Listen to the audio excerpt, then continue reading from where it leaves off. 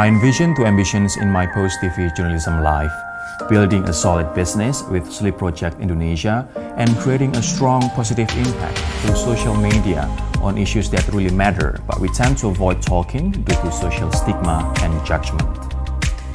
Smoothness for me is the core in all Sleep Project products, whether it's bedding, pajamas, and robes.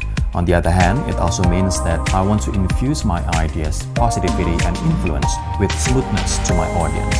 My platform has to be the voice of the unheard, educating my audience about various, sometimes controversial topics without enforcing my beliefs to others. My ultimate goal is that my business and voice need to be an avenue of activism for good causes.